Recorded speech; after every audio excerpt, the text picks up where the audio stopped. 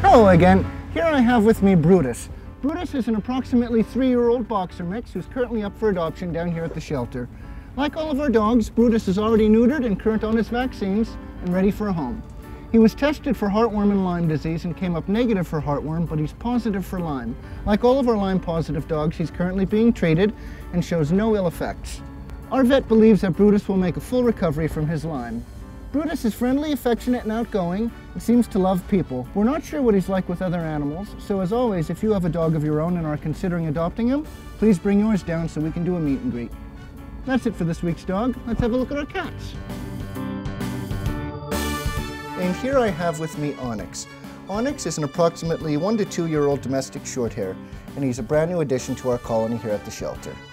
As you can see, Onyx is very friendly and loves to be held and is extremely people-oriented. Because he's a new addition, Onyx is currently being housed separate from the other cats because we're not sure exactly how well he'll do with them.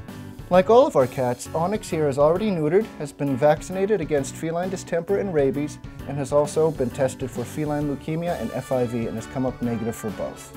That's it for this week's pets. If anybody at home is interested in adopting Brutus, Onyx here, or any of the other animals we have up for adoption, please come on down to the Hazelton Animal Shelter here at 101 North Poplar Street.